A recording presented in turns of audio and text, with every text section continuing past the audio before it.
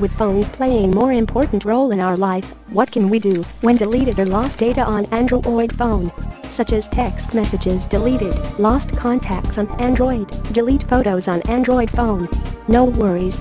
Today we will teach you how to recover deleted data on Android. Here we go. First, free download Phone Lab for Android to computer. Here it is. Let's begin now. First, connect Android phone to PC and debug USB mode. Debug USB mode is important for connecting your phone, so please make sure this point is done. After connecting, you can view all the type which we support recover.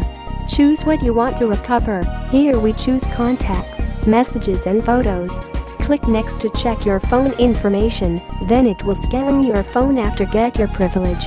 There will be a pop-up window on your device. Please click grant to start scanning your phone.